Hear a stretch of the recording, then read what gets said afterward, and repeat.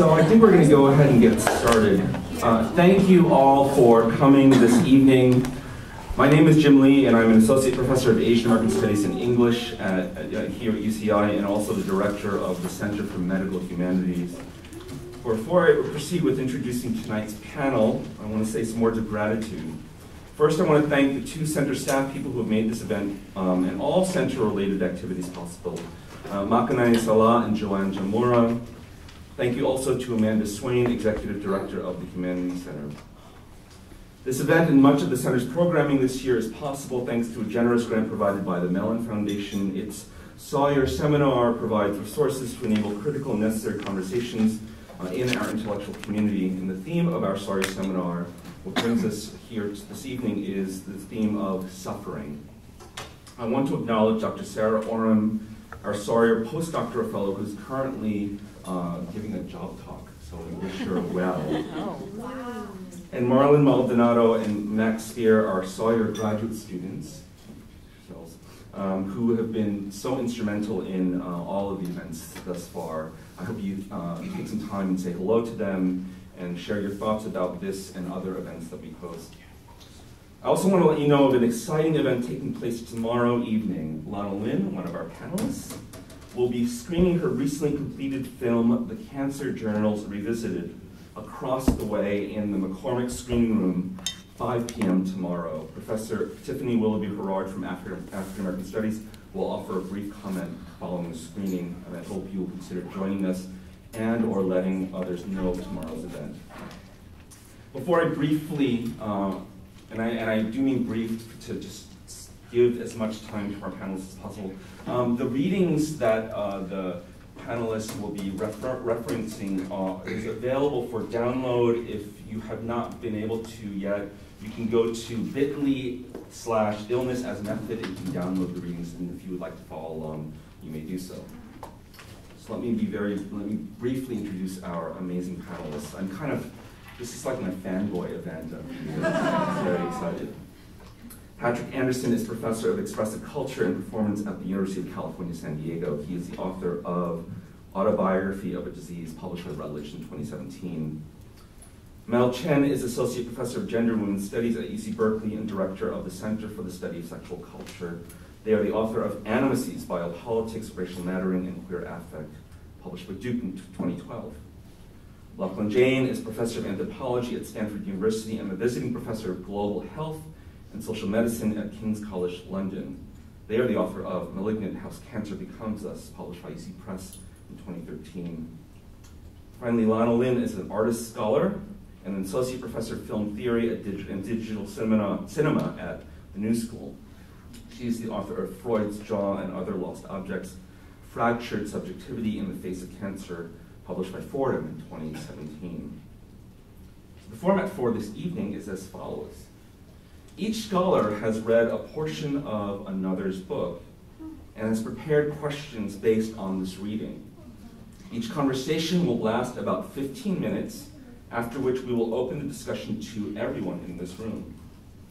For those interested, you can read alongside as we have the conversation. Tonight's menu will be as follows. Mel will interview Lochlann.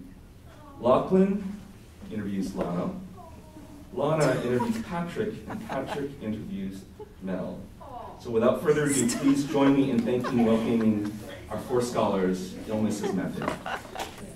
Okay, please, everyone, do whatever you need to do to stay comfortable. And if I fade, please just raise your hand or do something else and let me know. I think we've all agreed that we're going to have fun tonight. And there's something maybe inappropriate and then also incredibly appropriate about making fun with illness as method.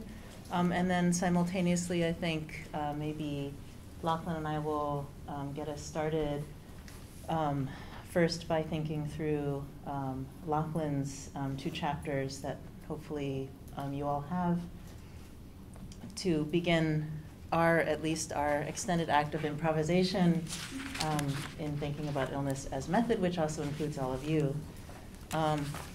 So one of the questions that we're all supposed to address, which I think it's actually a good idea to start with, is what did illness illuminate intellectually, methodologically, or otherwise that you may not have noticed during a more able-bodied or healthier state? And then a joint question is, what did illness teach you about the function of scholarship? So those are deep, they're very vast questions, and maybe a more fun question for me, which is the same kind of question, is do you remember the first time that your illness came up against your scholarship, right? So I'm posing illness and scholarship as these two things, and that there was a kind of againstness that you felt, a friction or failure to allow.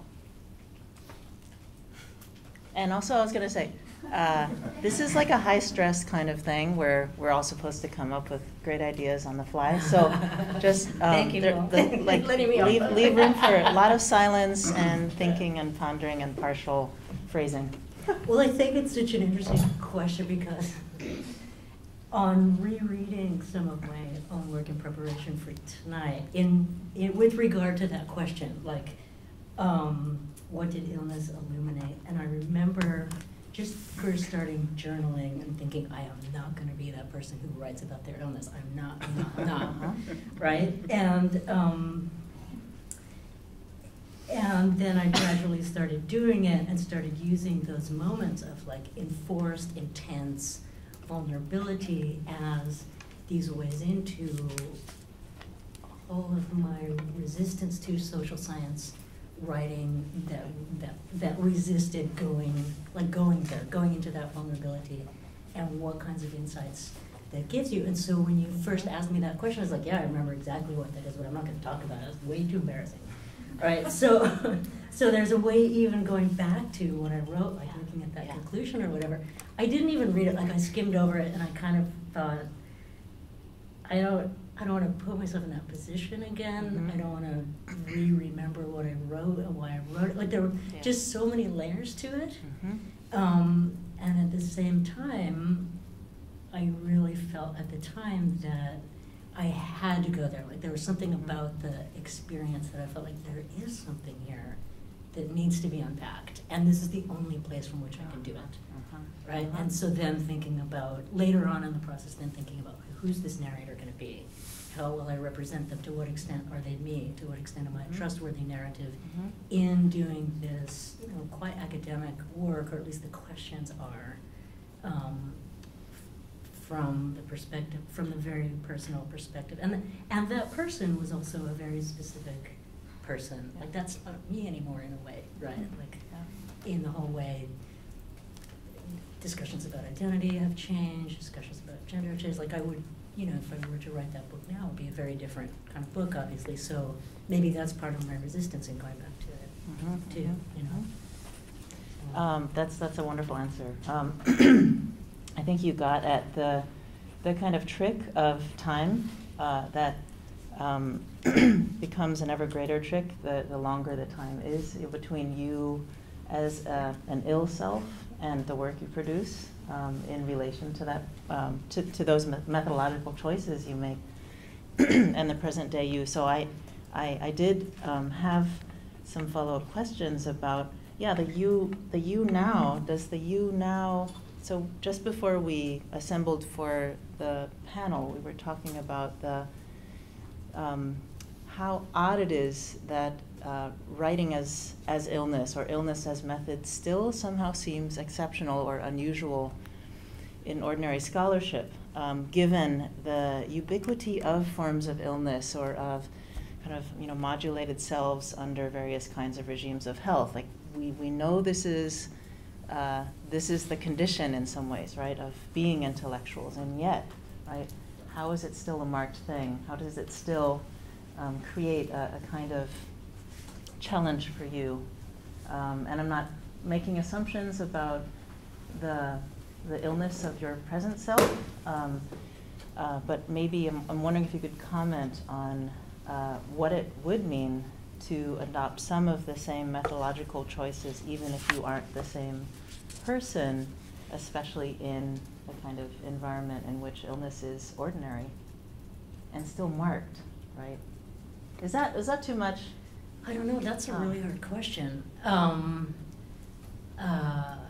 Especially because I consider my ill self in the past.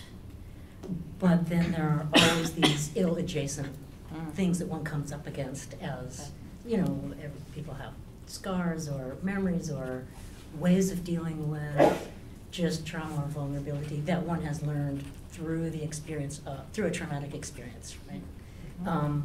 And so I come up against those even in the way I communicate or the way I'm in a relationship or what I expect from a relationship or things like that, that are not exactly because of being an ill self, but because of having been an ill self. So I guess that's what you're getting at, right? This temporality where you're not that person anymore, but absolutely physically and socially and psychically marked by that in ways that we all have different ways of getting over or having, you know, processed or whatever, right? And some of those are so hard to articulate or even think about. But that's a super interesting question that I hadn't thought about in those terms quite before. I'm thinking now about pedagogy, which is a different kind of temporality. I'm thinking about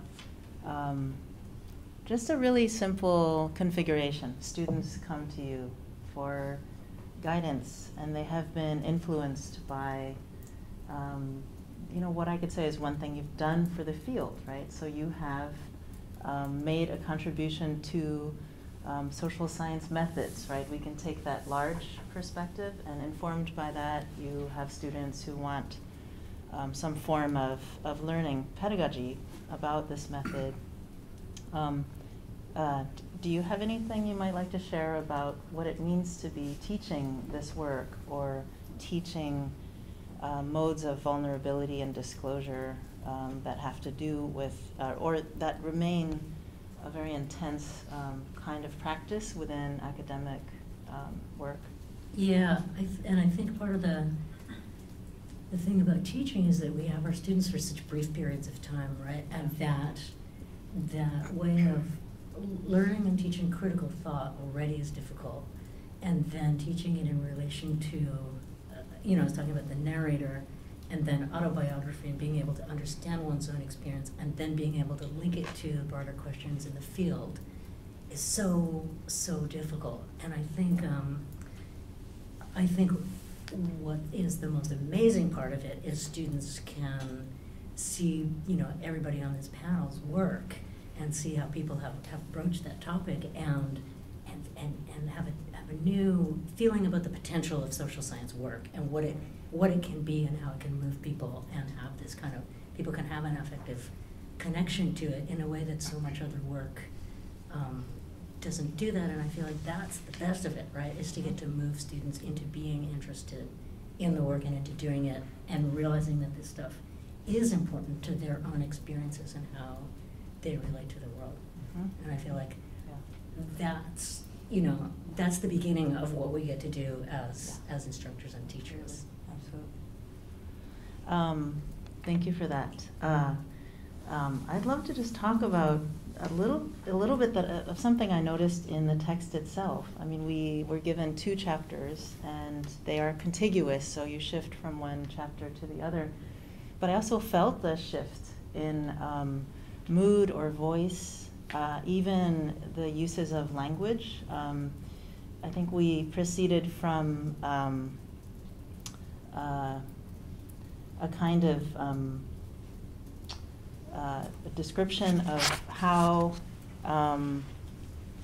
RCT works, and it proceeds in a kind of amiable pacing, a kind of descriptive pacing, to the next chapter, which is Rubble, Bakelite, Bodies, and you start calling forth stuff. You start talking about the null of scraps, the cusp objects, the cancer stuff, and my favorite, the dreaded mound, and the references to kind of various paraphernalia that were in relation to your and one other person's cancer as well, which I also thought was super interesting. But there was a kind of beautiful disorder or disjoining that comes in that chapter.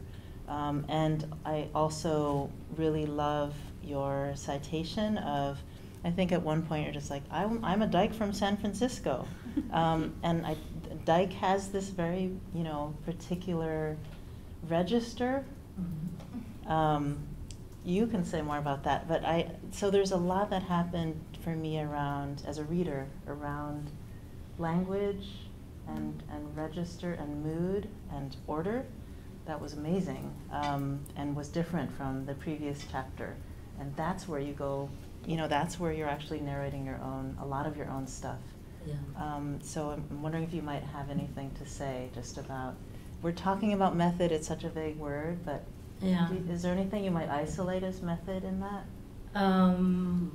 I think I'm allergic to method. Like I did my PhD in history of consciousness, and we never really learned method.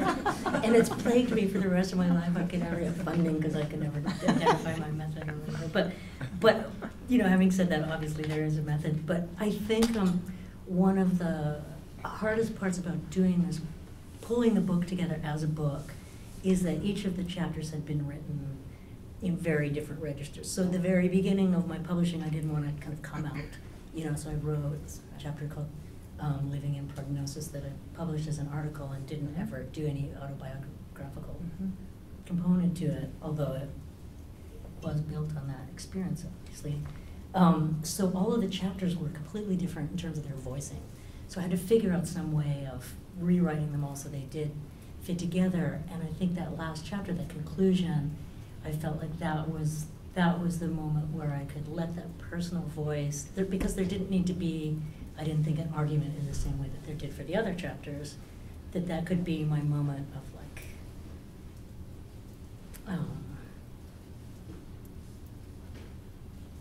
I guess just talking about that mystery, like ending with that mystery at the end of treatment of this stuff you don't know what to do with, you don't know if you're going to need it again. If you do, it's going to be super valuable. If you don't, it's just garbage. Like that mystery of what value is and when value emerges as a question even. And then that my sister-in-law had just passed away, and then we were, moving back to San Francisco from Canada. There was just this way in which all of those things seemed to come together to provide a wrapping up of the book and the questions that I wanted to address in a very personal kind of way. So I think that was the drive behind it. So yeah, I'm not sure if that's a method or just a meditation. I felt like it was a meditation. Yes, that's lovely. So in some ways, I could read that last chapter as a meditation or even as a new set of questions, right? About if something remains, how do we characterize the value of that remainder? And I think I was struck also in this book by how resolutely, I'm getting a scam call right now, sorry. How resolutely your body became data, right? And these were in part devices to ensure the data of your body, right? Oh, that's so interesting, because the whole thing was supposed to be about resisting one's body becoming data, right? Like the constant, that's what it is. Because of that constant objectification and identification and aggregation and everything, and you're like, wait a sec, that's not cool. And kind of, nearly defensive reaction to that, but also being in that place is a really interesting place to understand the way in which data is collected by everybody else. And so that's right, that's a really important point of resistance, is to be like, no, it's totally data, it's just a different kind, it's not what you think. And asserting that. Yeah, I like that. Thank you. Do you think that, how am I with time? Getting close? One more question. Would you ascribe any kind of relationship between vulnerability and taking things personal, even though I hate talking about things in that way, and the necessity you felt for a meditation rather than a conclusion. Yeah. Well, I feel like whenever I take things personally, then I get defensive, and then I hate being defensive, and I hate the whole thing about being defensive. You're not supposed to be defensive anyway. So that to me provides a moment of thinking about it and trying to think about it in a different way, because one thing I didn't want to do is just make that argument like, this sucks and it should be different. Obviously that argument is in there, or that suggestion is in there. Yeah. But it's like, well, yeah, it sucks and it should be different, but it's always going to suck and it's never going to be different. So then what does it become? Then I felt like then it becomes this kind of way to then meditate on what that means for people who have to go through it, for people who lose people to it. And we're all going through it all the time in so many ways. It's like what you were saying, everybody goes through this. And so whether or not we see it as normal or remarkable, or tragic or everyday, makes all the difference to the way we live our lives and the way we get to understand the horrible things we all will go through. I think that's it for now, but just thank you so much, Lochlann, for your work, and thank you for, you were on it. Yeah. I'm so excited for this. Thank you so much for this fantastic chapter and for your work and for coming all the way from New York and for being here. I just found your chapter so rich and suggestive, and I'm really excited to have this conversation about it. That intro vignette with the pig, I laughed out loud, and then I thought, I wonder if I could tell this joke again. But the way, so you talk about the way it's simultaneously preserved and destroyed, and that's a theme that you come back to through the chapter, and I was really fascinated by that. You refer to it in light of the slow torture of cancer treatments, for example, and the literal taking of the body through cancer treatments, through the slash and burn technologies that one goes through. And then you also ask, I think rhetorically, kind of who benefits from the piecemeal destruction of the pig? Is it the farmer? Is it the pig? And there's a way in which this is a kind of literal material analogy for injury and for medicine, right?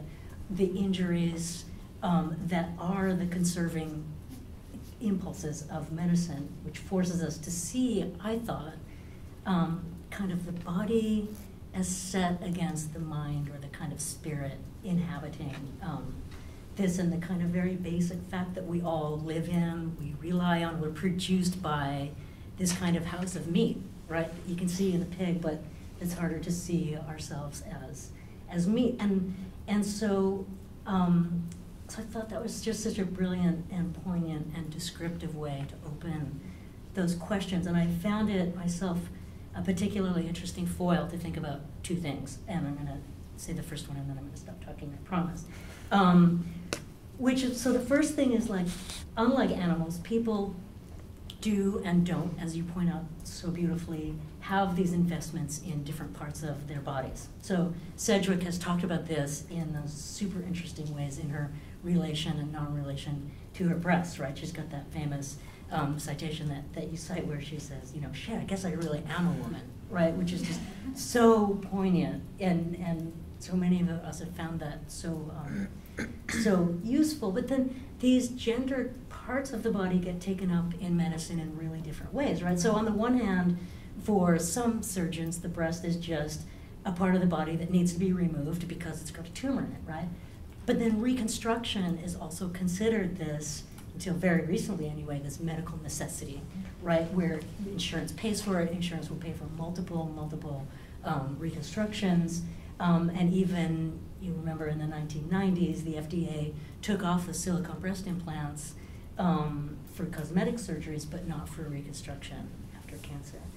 And so I was thinking about that just in relation to your points about cruel optimism, and how the cruel optimism there is so multiple around, you know, it's the doctors, it's the insurance companies, it's the bureaucracies in all of these different kinds of ways. And I was just wondering, like how you could think about cruel optimism in this kind of social, structural way, and how that might fit into how you're talking about Sedgwick's cruel optimism toward her cancer, her tumor, her body. Okay. Well, first, thank you. And this is terrifying, I have to say. I mean, just really surreal to be talking to Lochlann Jain, who I literally had started a Lochlann Jain folder on my desktop and collected all the articles you were writing prior to Malignant, basically while I was being diagnosed and while I was doing my dissertation. So, and that became this book. So it's kind of unnerving to even be hearing you talking about my book. And to be here, it's such an honor, but it's thoroughly intimidating. These are like my scholarly heroes here. So given that, I'll try to recall what you even said. The short version is okay. We just need to have a conversation, and what I wanted to have a conversation about was, I think that idea of cruel optimism is so fascinating in relation to the optimism and the cruelty of it that takes place in the various different parts of your chapter among body parts and disavowed body parts, but then also the kind of structural economy of the whole cancer complex.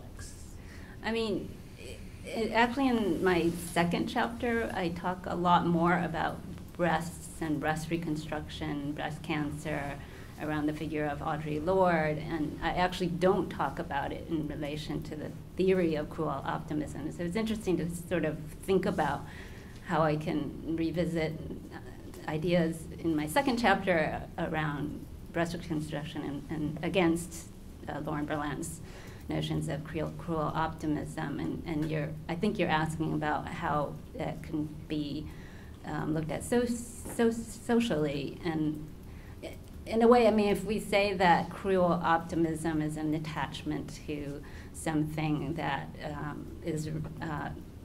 that threatens your own livelihood, you could say that society's attachment to female breasts, the shape of them, whether they're biological or whether they're artificially produced, is a kind of a cruelly optimistic attachment.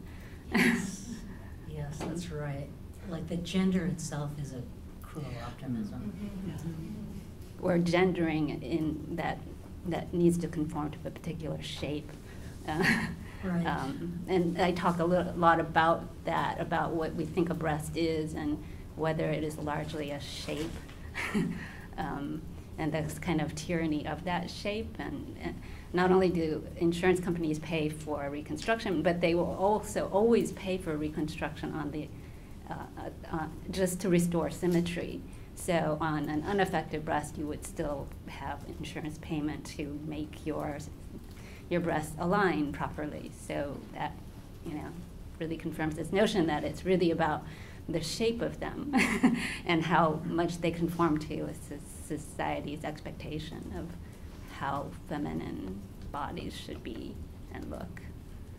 Yeah, and there's some kind of alliance about that your gender, it's nearly as if your gender is as important as your life somehow, or that it, absolutely. That there's some kind of risks that are definitely worth taking so that you can have your gendered body. Yeah, and then so with Sedgwick, I mean, it's clear in this chapter that I just adored Sedgwick and how she teasingly says, what if I had three? Just disrupting the notion of the shape of this binary. Yeah.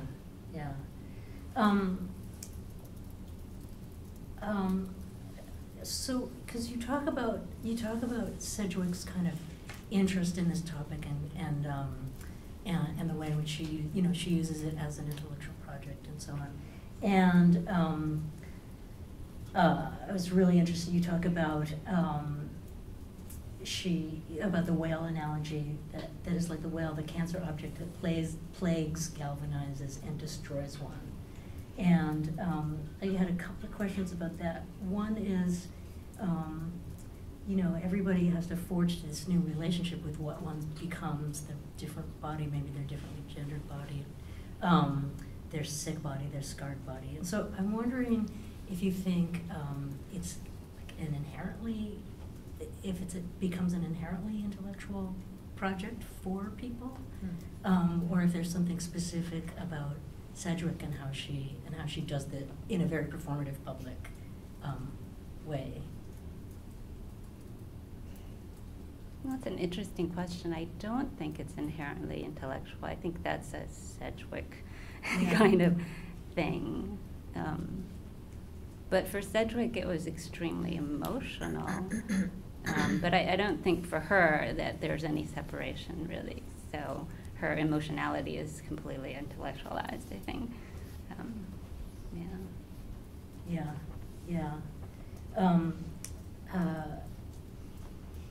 So do you think, because she writes a lot about metastatic cancer and from a metastatic perspective, and there's something very visceral about that, like the temporality is in a way very, very different.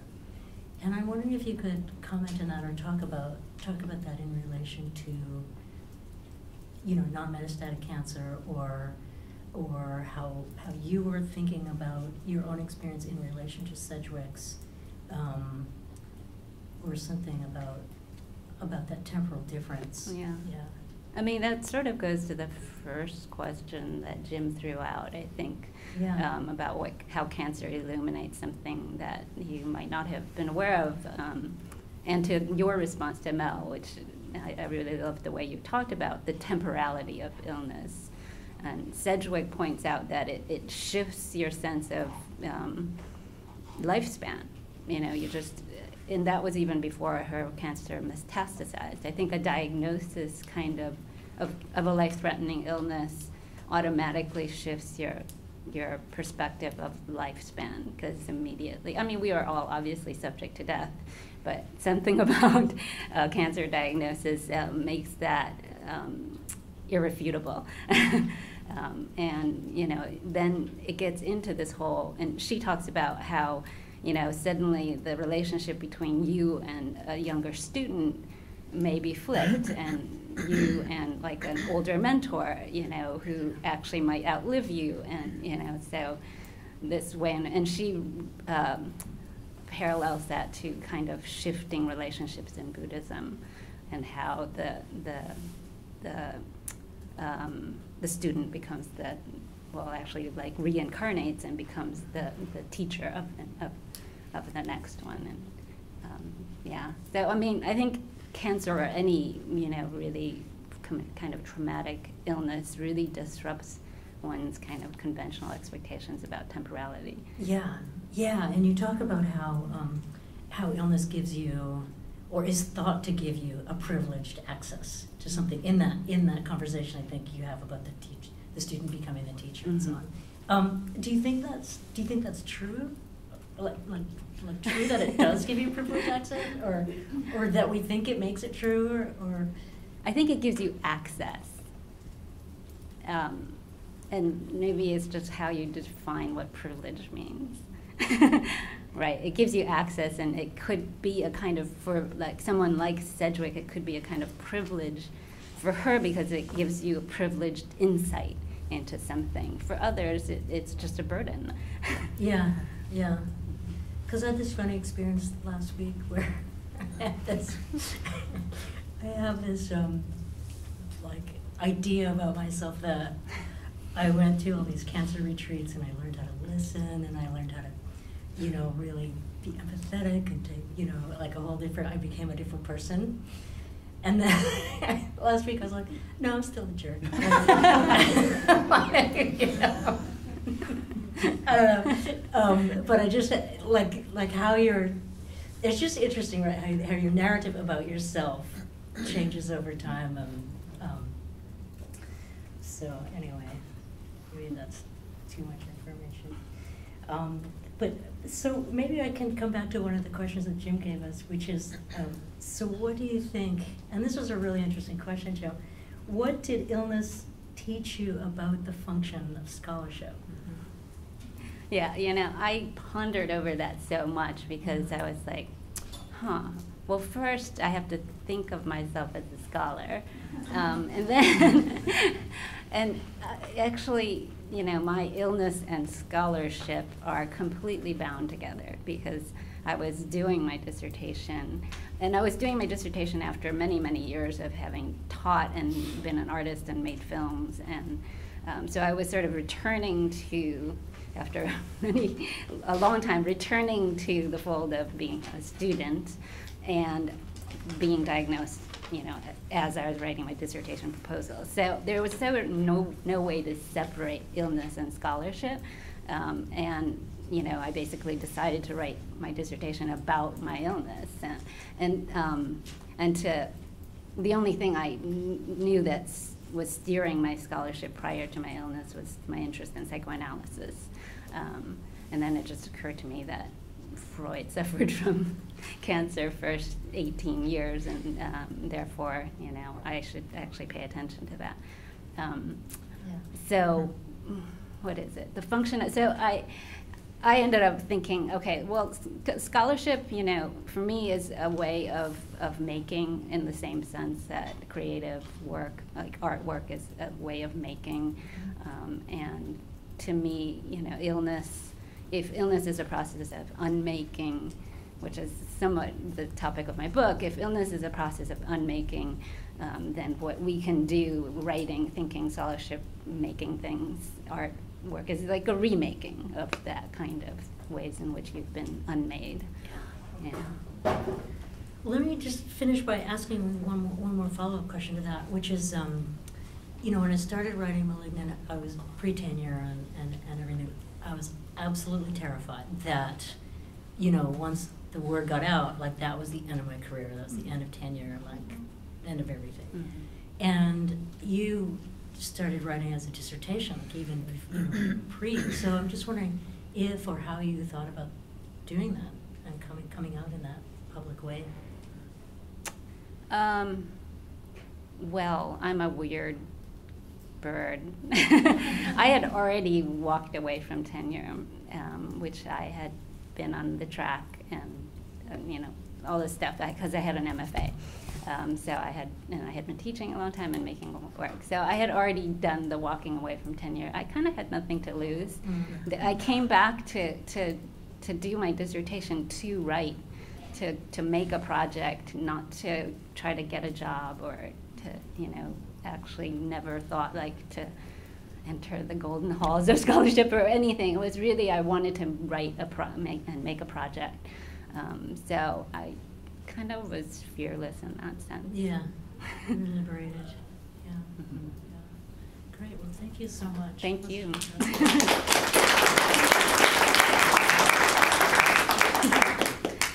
All right.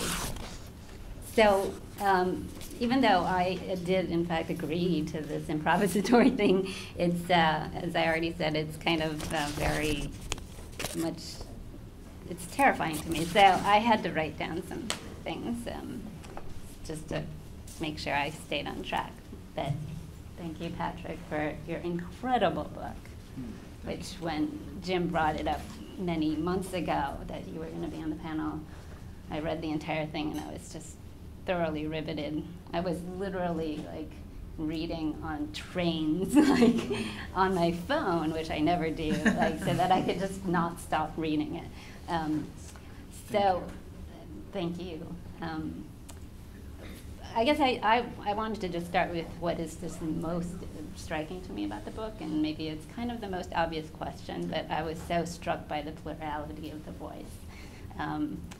And, you know, like the book, for those who hadn't had a chance yet, is delivered through a first-person plural, and from the voice of Patrick's bacteria. So you choose to narrate your story through the voice of another, your illness, or illness as it stands outside of yourself, but within you. And I think it's It's really brilliant to choose to speak from this external but internal voice that is both human, sort of, and non-human, sort of. And then for that voice to be plural, to be multiple, as if to convey the multiplicating process of illness, that it dissembles you and that it renders you into pieces. And in particularly, for your case, the multiplication of bacterial growth. So for me, this plurality contrasts with the supposedly singular you, Patrick. It feels like a kind of alien colony colonizing you. You turn yourself in the book into the third person, which is a distancing. It's as if your bacteria know more about your story than Patrick. And then, as you say, it changes the tense of your story, changes it to what will have been, which is really fascinating. So I'm just so impressed by how you communicated the multivocality of illness. And so I guess I'm just inviting you to talk about how you came to narrate it in this way and this distinct position. Do I have to turn this on, or is it? Okay. Is this on? Yeah. Is it more helpful if I hold it just to be sure? Is that okay? Thank you for asking that set of questions in that way. That's one of the most helpful for me way of framing both the external and the internal polyvocality of the narration. So you've given me something to think about, and I'm going to try to stumble through responding. How I came to it was represented in the book later in a chapter when I'm looking at images of a retinal scan, and I become sort of overwhelmed by the beauty of the scan, which the technician and the retinal specialist sitting next to me wanted to refuse me. I wasn't permitted to see these images as beautiful, and I certainly wasn't allowed to transport them to the aesthetic domain. They needed to remain in a clinical domain. And just to provide a bit of description of the images, these are, they look like planets from afar. They look like deep space photography, but they are photographs of a portion of your retina, of my retina, where,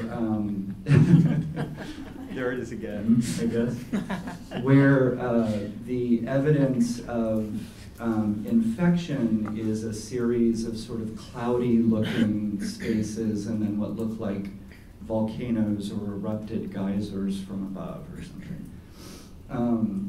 And they sort of took my breath away the first time I saw them. And I knew what I was doing, but so it wasn't just a sort of accidental utterance, but I said, "These are gorgeous, who's the artist?"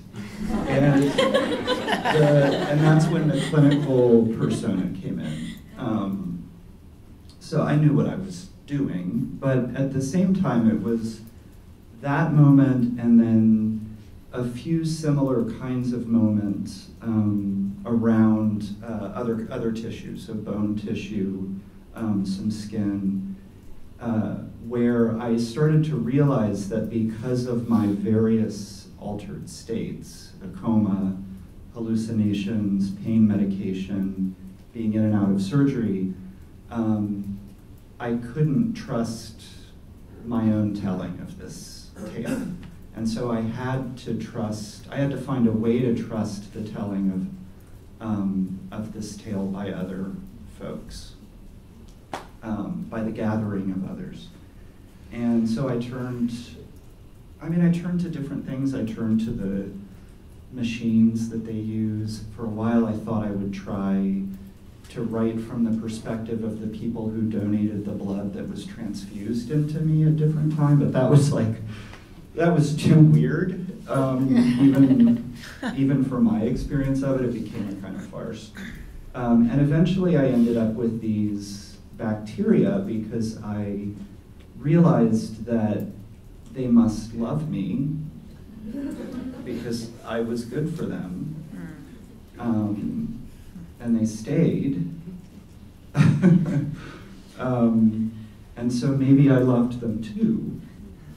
That's how I think how I got there eventually. Wow. So I'm going to jump to my last question because you really unexpectedly already addressed it. I was going to ask you about how does love figure into disease? And I asked that because it's related to the question I posed in relation to Eve Sedgwick, but that is obviously very present in your text. Yeah. So maybe if you want to say more about love and disease. I mean, the first thing my mind goes to, there's this little Italo-Calvino story called mitosis. Does anybody know this little story out there, a few people? And it's this weird story about a cell that undergoes mitosis and splits. And one of the resulting cells is obsessed with the abject other, its former self-cell or something.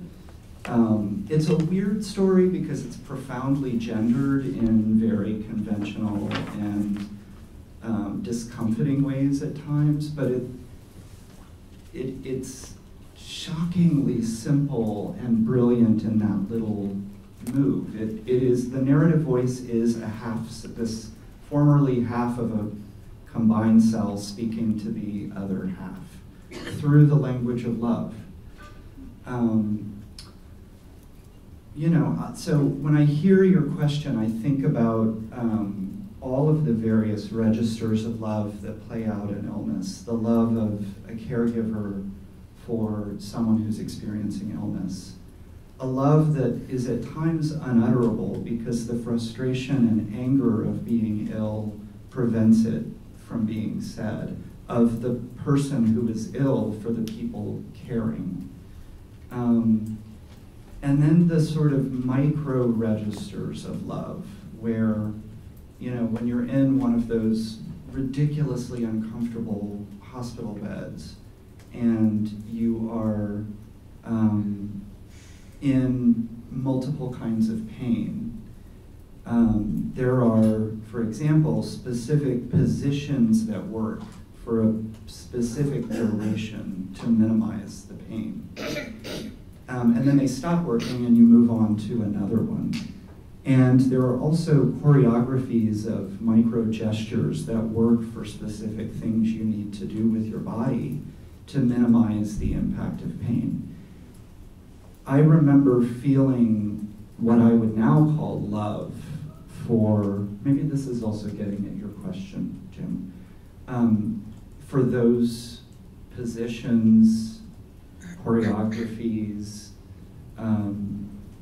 etc., and also for the knowledge of them. It does become unconscious. It becomes like a choreography for dancers, that when I feel this particular vicissitude of pain making itself known, I know to do this with this knee.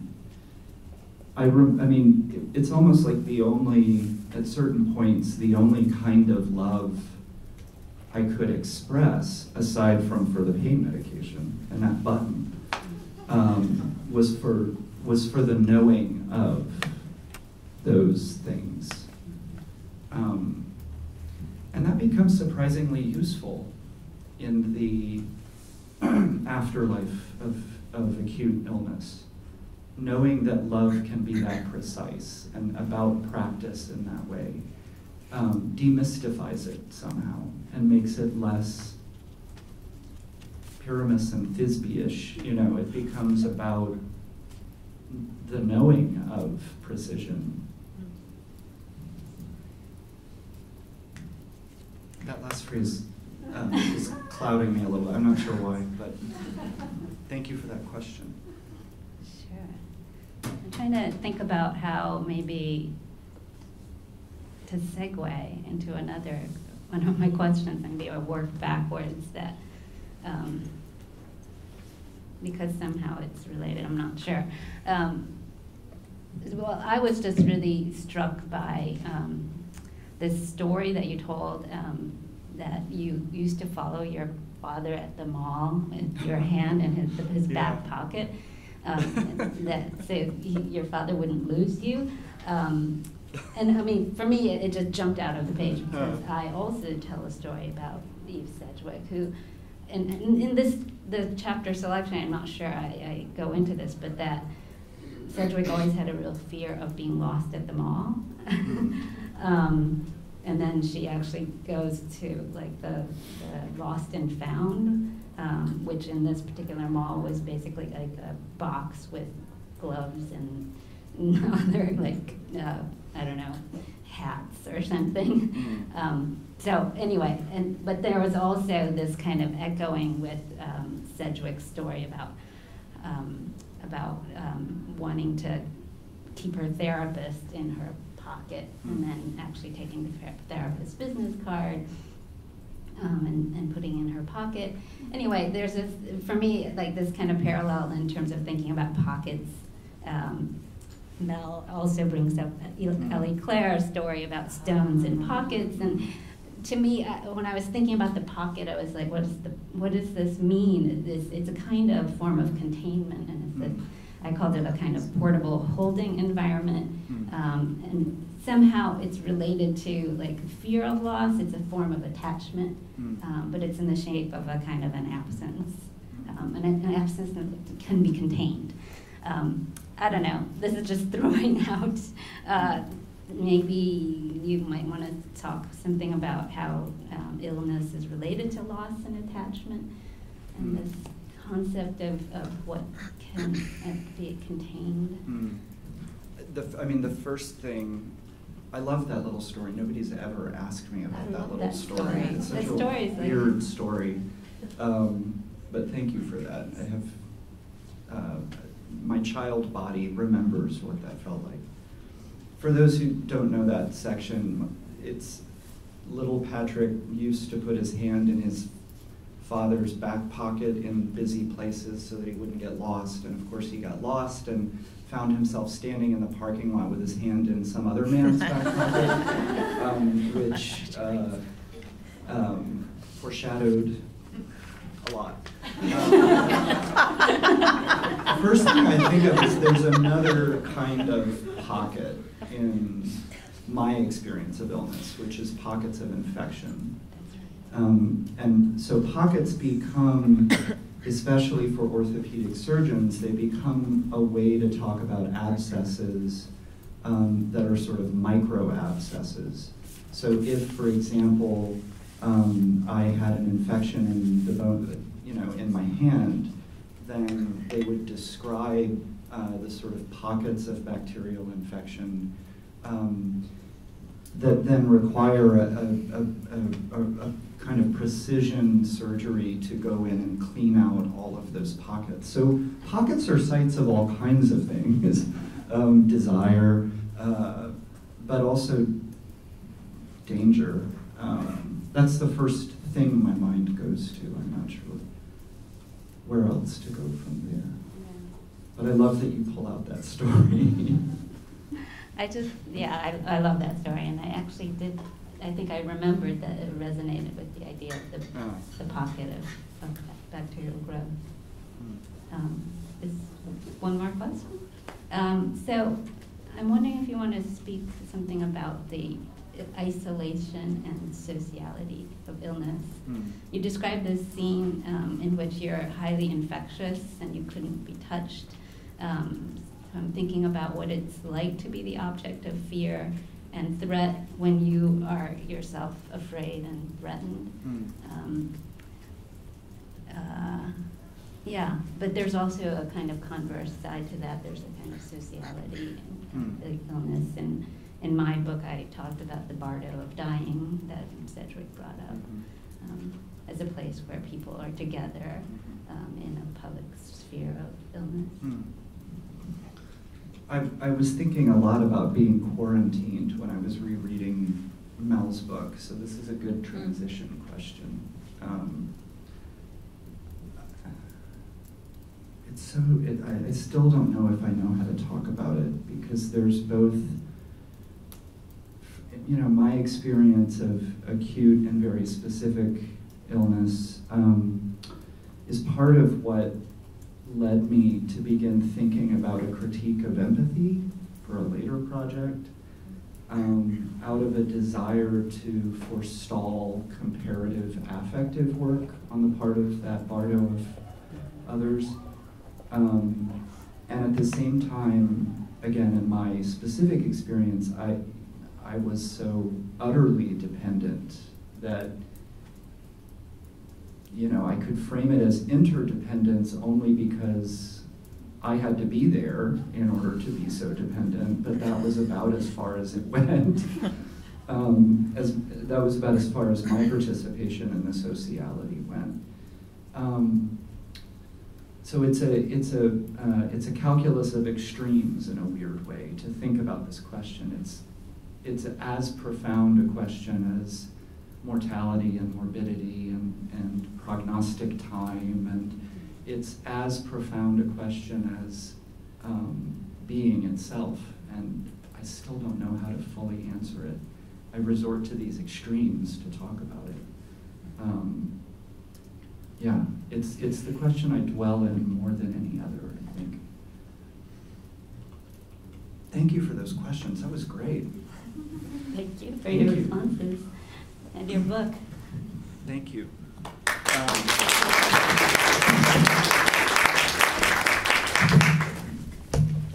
Okay, Mel. I also wrote down my questions.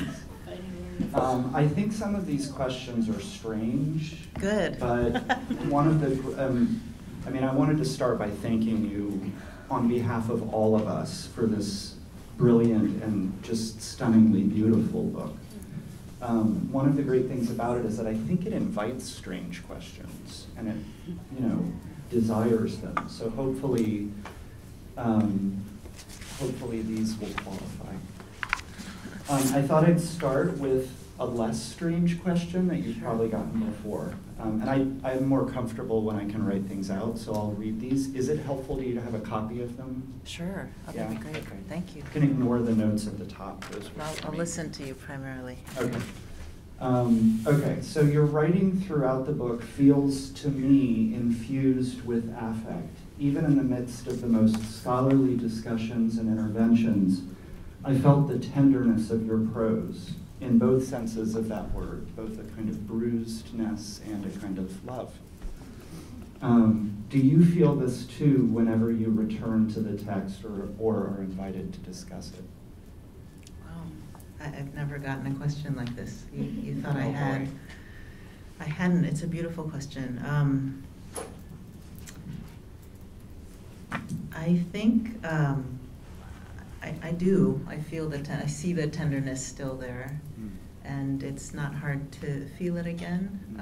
And I don't know if that's related to how alive that memory remains. And I do speak as someone who is much. These quantifications are ridiculous, but yeah, I'm much less sick, right? Or I am maybe profoundly transformed in such a way as to appear more socially fluent. But the tenderness of the prose for me and the affect of it was all about the ill fit of everything, the impossibility of grammar as I experienced it at the time, and somehow having to perform the confidence that something would come out of it anyway. So that making sense was less the point than offering something that might have some sense to it, but was not only in terms of sense.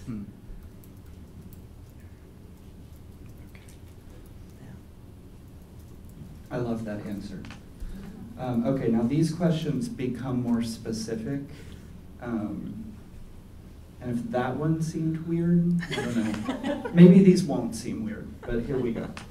So there are two moments in the chapter at which you use the word today very differently than in other moments in the book where that word is used. So elsewhere through the book you'll say, so like today in scholarship or in thinking about the environment or whatever. But in these two moments, that word signifies a shift in attention to situate yourself in the intimate present. Today, I am having a day of relative well-being and am eager to explore my neighborhood. And later, my invocation of autism in relation to mercurial affect is, as I write today, to a certain degree experimental. Did those ring a bell? Okay.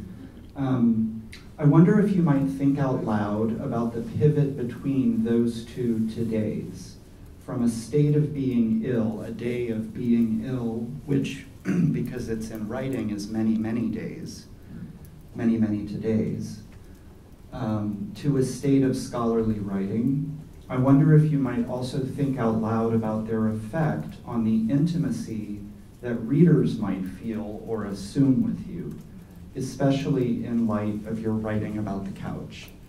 Does the question make sense? I think so, or at least what I hear of it is another wonderful question. I kind of want to now call you every day, but okay. So, but I'm feeling that you are even more wonderful to think with than I thought. But anyway, yeah. So I do remember both today's, and they are different. And I think the first was almost in a kind of a very wishful invitation, like an urging to the reader to join me, for better and worse.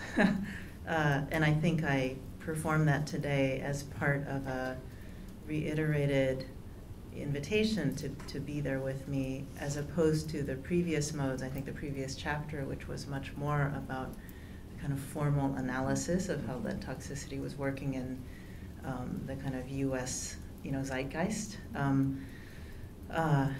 So this was it was a more intimate call, and I think in some kind of way a risky one, obviously.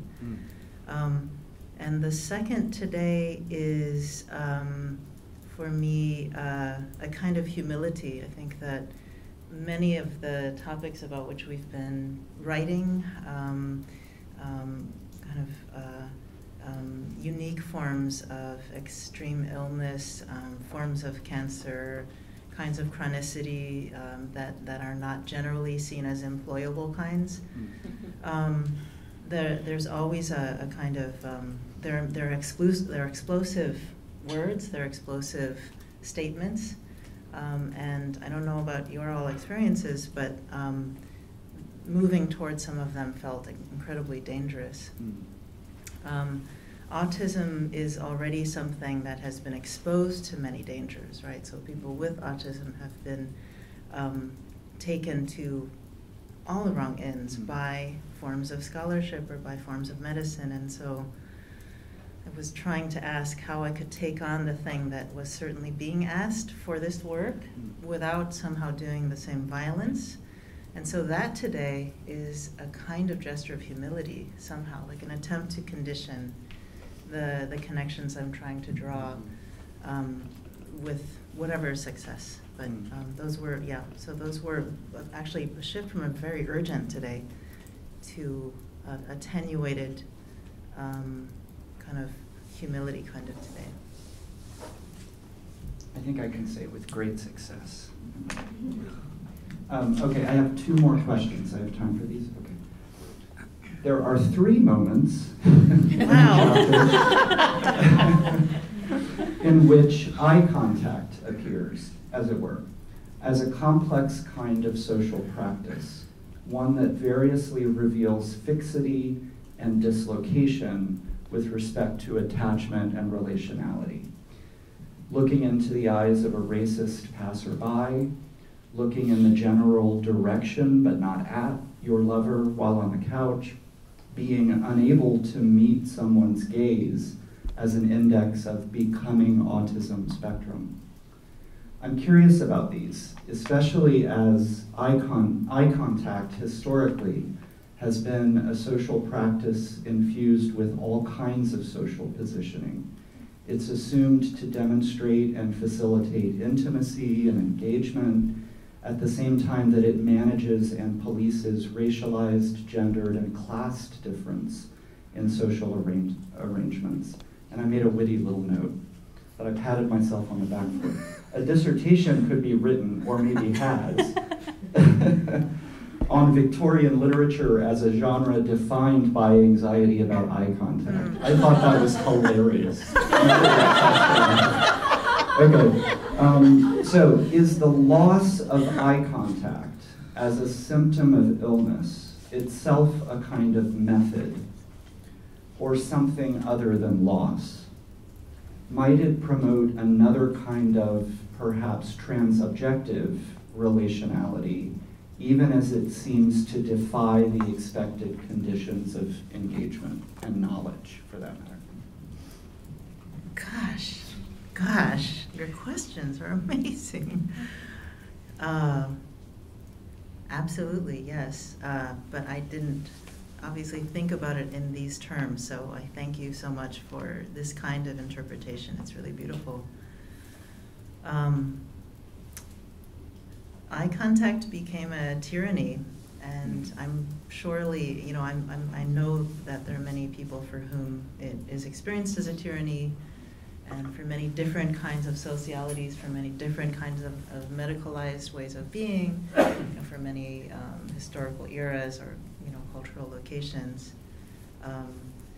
But the intensity of the tyranny, as I experienced it, was such that it was exhausting and required a huge shift of how I spent my time. So besides the chemical sensitivity, I think that I needed the relief of being transobjective outside of human spheres. And so I think my intimacy with the couch is very much connected to the shift away from interhuman eye contact. But actually I think because animals have joined our table, there's a lot that I'd love to think about with regard to animal eye contact, because I have had cats and we looked at each other a whole lot, and I don't need to go Derrida or anything either. Anyway, I think there's something about the tyranny of, let's say, late capitalist, interhuman eye contact that became very specific. Yeah. And I do think that because of not only this kind of tyranny that invisibly works within a loosely social space, but actually highly controlled space like the academy, right? I mean, it seems super cash here, and it is, but it is also, right, deeply regimented in terms of bodies and race, racialization and disability ability. So, so there are lessons in willingly taking it up as method, whether we like that term or not, some sort of like taking an attitude in relation to eye contact. But to bring up what you were saying about privilege, I think there are also questions about what one can do to afford not to look. So one of the things that being a practicing academic with these variable forms of illness has taught me is how deeply written the requirements for bodily and intellectual performance are, right? But that the invisible mercenary in all of this is the body, insofar as we accept that division. Yeah. Okay, thank you for that. And the last question, which, since you wanted a question about animals, twice you refer to kinship with non-human animals within this chapter. once in critical engagement with Agamben's bare life, and again in your discussion of autism.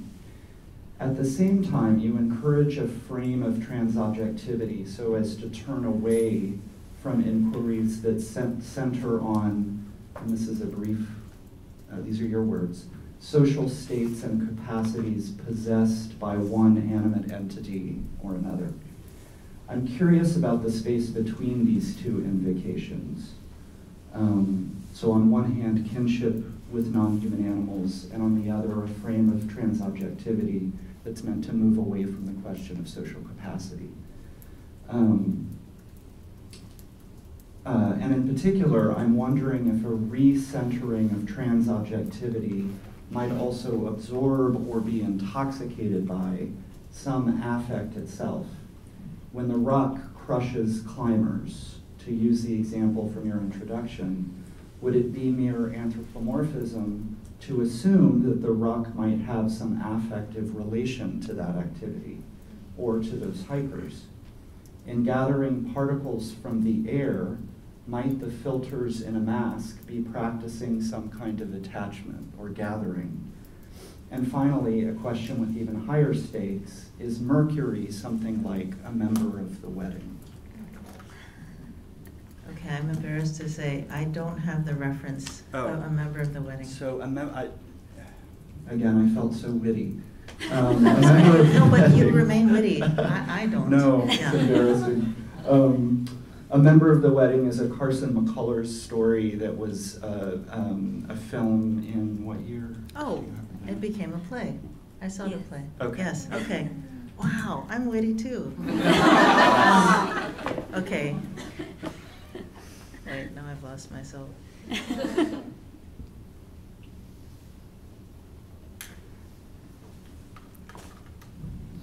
I think in learning from your own work, Patrick, I would be, I feel like you set me up with an answer here, right?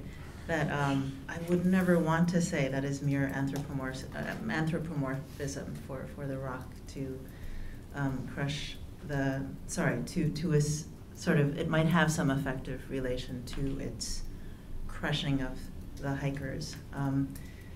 And the delimitation, right, of the conceptual languages we're working with, it's sort of been, right, the subject of my work in relation to animacies. And so I'm always striving for what will carry us outside of the strictures of those very narrow ways of thinking about action and relation, interdependency, with the point which you made so very well. Trying to think about Mercury as a member of the wedding, but then of course, yes. I mean, I think the thing that strikes me over and over again is the pile of exceptions that have been built upon each other and in relation to each other to create reason, to create the reason with which I think we are still working in large part.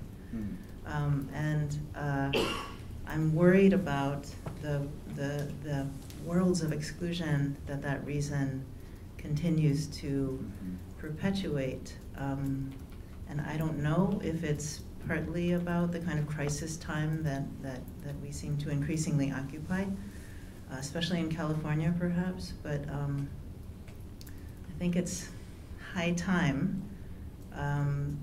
we very seriously went collectively mad in that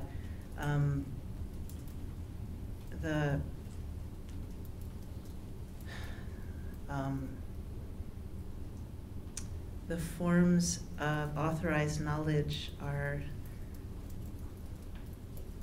doing so many violences. And this isn't to say that the solutions are simple. I think, you know, many people have been struggling with how to move beyond and yet stay somewhat with these strictures, right? But I don't know if it would make sense as a wrap-up to just think about the invocation of illness as a form of sometimes practicing madness. And it's a huge reach and it's a huge generalization, but I'm just curious about the ordinariness of practices that we use to build up and procure and shore up forms of reason and common sense, even in the most sort of erudite fields in which everything is theoretically put to question. Yeah, I don't know. I think I gave you a super remote answer. No.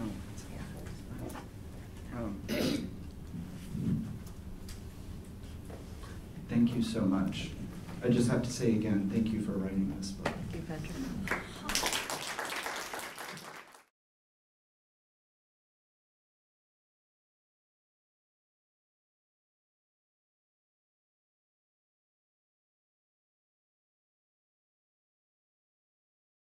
That used to happen, like when I was giving talks on the cancer stuff before I would come out, is I'd get these questions from the audience, and they'd be like, well, I've had cancer, and I can tell you that, you know, bracket, you're wrong.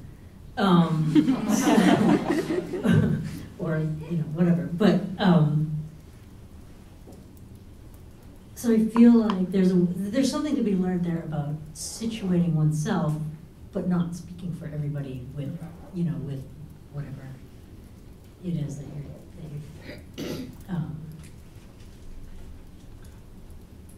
trying to do. But then that position can also give you, even though it's probably not right, it can give you permission to push things a little farther than you might think, or whatever. I feel like you can push things pretty far if you give the right caveats, maybe. You know?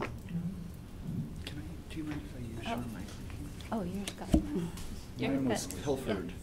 Yeah. Mine was taken away. I would just like to say that there should be a dissertation written about the Q&A after talks when you're writing about illness, particularly personal experience with illness, because it's bizarre. It's a genre, it's a diagnostic genre somehow. I just have one practical suggestion. If a part of what you're asking about entails research that requires you to speak to people who have had experiences with suffering in order to understand those experiences, this is just a little suggestion for how to begin those conversations. So if you're interviewing, say, or engaging someone in conversation, if you begin with a question like, if you were trying to understand, you know, so if I'm talking to you and I say, if you were in my shoes right now, what kind of question would you ask? And what kind of question would you not ask? And if they're willing to answer that question, then that, as it's one little strategy for helping you mark out what kinds of things for that specific person would be ethical for you to get to know better and maybe leave as too much. But I may be misunderstanding your question, so if so, sorry. Can I say something, I guess? I mean, I hear a lot of things in that question. So I guess I'm going to answer it in a few different ways. I mean, one, I think what Lochlann was already sort of suggesting is, and I hope that my book and certainly the other ones all model a form of address that is doesn't assume that we're speaking on behalf of anyone other than ourselves. And I think that scholars in training have a much more difficult time than, say, artists who are pretty much trained to kind of delve into their own personal experience. And it's not something that's taboo in any way. In fact, it's sort of encouraged. And of course, one needs to always ask ethical questions about the use of yourself, but it's an expectation in arts in a way that isn't true in scholarship. But the last thing I guess I'll say is, as somebody who trained I trained as a psychoanalyst for a number of years, And the way that you're asking the question about your ability to hurt someone else based on your own writing and their reading is a little bit, I don't mean this I don't mean to be really critical, but it's a little omnipotent, psychoanalytically speaking. Like, to assume that you have that kind of power over somebody else is I wouldn't worry about it, in other words, in that way. What I would worry about is how to, kind of refine your voice. And like all these examples are ways in which, you are taking a kind of voice that isn't making an assumption that, you're speaking about all illness or everyone.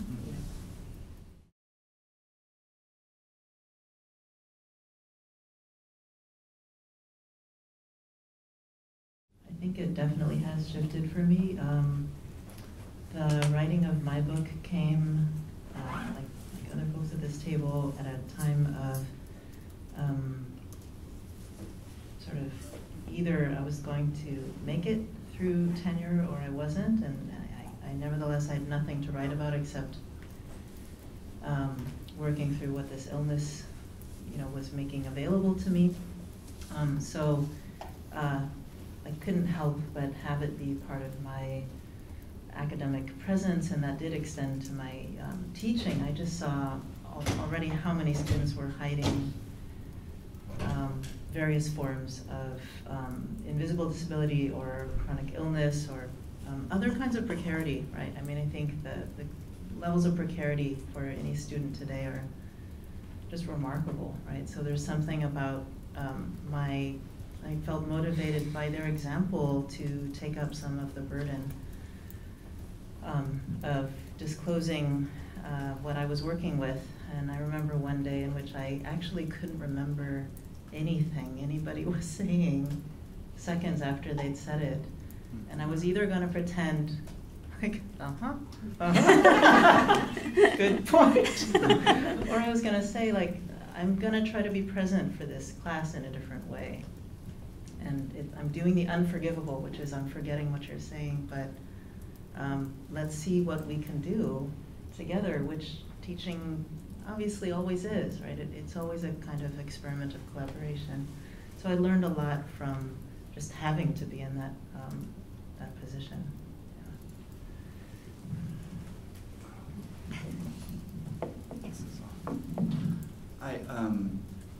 So I've also noticed, Jim and I were talking about this before, that there is a kind of willingness to talk about experiences with illness and even with diagnoses more than I remember being in the room when I was a student. But one of the things I've noticed is that as offices for students with disabilities have become institutionalized in the particular way that they have, and they are extremely important, necessary parts of any university, that goes without saying. The students who come into my classroom recently, who have the signed OSD accommodation letter and so on, actually need the classroom to humanize them in ways that they feel that letter doesn't. And they need to have their accommodation requirements personalized and nuanced in a way that the letter in some ways prohibits, so that it's hard to talk about this because those offices are so important, and I want them to be more funded, not less, and more staffed, certainly, and not less. But just in the last few years, I've noticed that when I take the time, even in a huge lecture class, to meet slowly with the students who have these accommodations and look up from the letter and say, what do you actually need? No limits. Just tell me what it is that you actually feel would help you do what you need to do.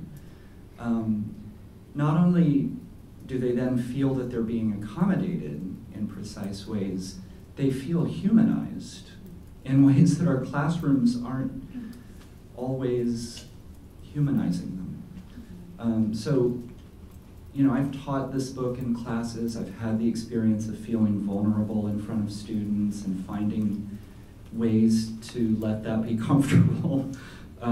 It's definitely productive and leads me to think all sorts of new things, but it's not typically comfortable. I've had those experiences, and it's the way in which illness specifically promotes a relation to being institutionalized, and finding workable conditions for one's being outside of that institutionalization together. That's created a whole new pedagogy for me. Sort of a long answer, but.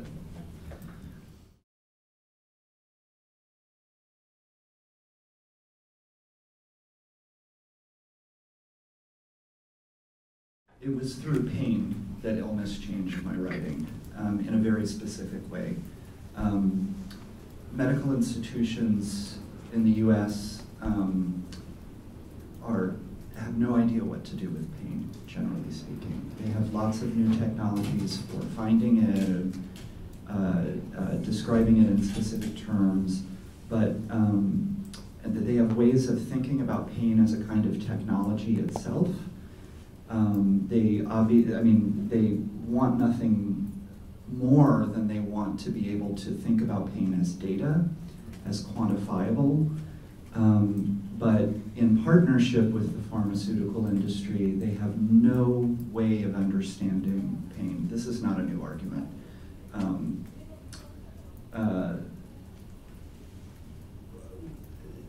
Within the institutions, you will occasionally find someone who almost always has a history in another medical tradition that isn't just allopathy, who teaches you this very specific thing about how to be a person in pain strategically so that you can get that pain treated in the right way.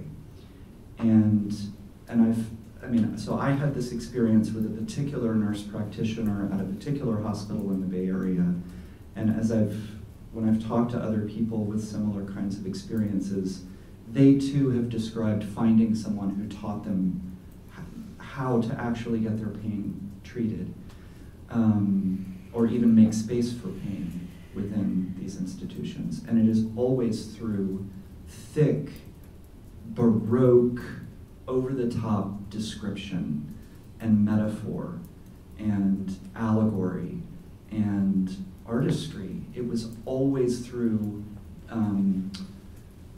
there's so many classes of pain medication, and everyone actually works on a different kind of pain and a different temporality of pain, but they're treated as a class of drugs that, at least in my case, were sort of thrown one right after the other to deal with pain that in fact certain chemicals will never treat. But when I learned to describe, to pictorialize, and so on, I was able to make myself the subject in my own painful experience, if that makes sense, and find strategies for treating it. It was through that, I think, that writing about other things that weren't pain shifted for me. I'll just add something, which is, I've always been really interested in writing just as a practice, which is one of the reasons I went to do my PhD with Donna Haraway, because I was really interested in her writing strategy. But somehow, once I was in treatment, I found myself, it sounds cheesy, but like writing a lot of poetry. And then, kind of in parallel to writing Malignant, I started taking a bunch of poetry classes and just kind of taking that seriously. And then that ended up, I think, really affecting how I was thinking about the structure of, like just the structure of sentences and how I wanted to describe what I wanted to describe through a kind of poetics. So that was kind of just an interdisciplinary writing, thing. As I was sort of mentioning, I mean, my first public writing was writing through illness. So I think how it changed is hard because it was sort of formed, my writing was formed through through writing about illness. But I think I realized that if I was to write about people who were vulnerable, that I had to be vulnerable myself. And that was necessary for me to bear myself in the writing. And then the other thing would be, it's kind of a response to the larger question around scholarship, and you know, coming to scholarship from maybe more of the arts, scholars seem to want to seek an explanation, and I realized through my whole medical odyssey that explanation was kind of impossible. Like, you know, cancer diagnosis kind of defied explanation. So I had to learn to write that uncertainty, like to live in that uncertainty and to write that uncertainty into the prose.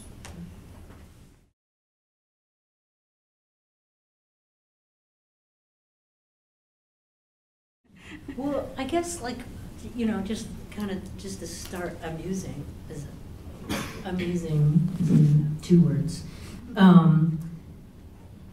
Like you become so wrapped up in it. So now I don't even know what the experience would be without the book, because the book gives it this long, very particular tale and shape that,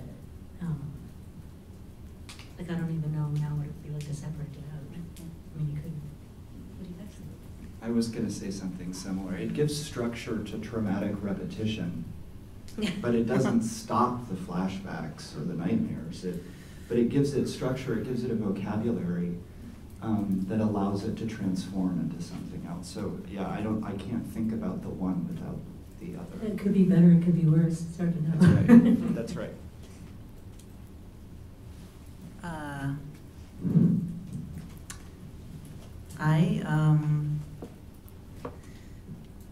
My relationship to illness is always changing because it's always doing something weird to me. Whatever this me is, it's always doing something weird to it. And that has consequences for the words that come out. And so for me as a writer, the relationship between body and writing is ever surprising and necessarily experimental. I just don't know what's going to come out next, and I think I've finally begun to enjoy being okay with that, or sort of looking forward to seeing what comes out. In some ways it's a relationality to the illness itself, right? So if the illness is a subject, which I'm not sure at all it is, but if whatever this illness is having some form of expression, right? I mean, I have basic mechanics, but there's something else that may not quite be me. I'm hearing echoes of you, Patrick, but you know, that is also present in the room.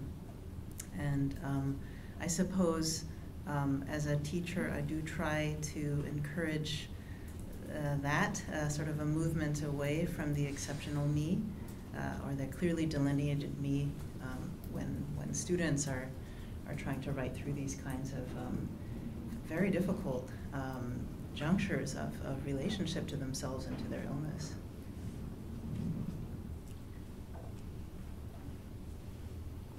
I don't know if this really answers it, and I hadn't even really thought of this until you asked the question, how it changed me. But maybe this is just like maybe this will be helpful in terms of how you might approach writing about your illness. Is that for me, I wrote it through other people. I wrote it through studying about Freud, about Audre Lorde, about Eve Sedgwick. And then after that, I made my film. And at the point at which I was making a feature film, I had long been in remission. So my own illness was in the past tense, but I kind of learned a lot about illness in general through talking to 27 people that I talked to make the film. So it gave me a different kind of access, which maybe that could be helpful for you. Thanks for joining me.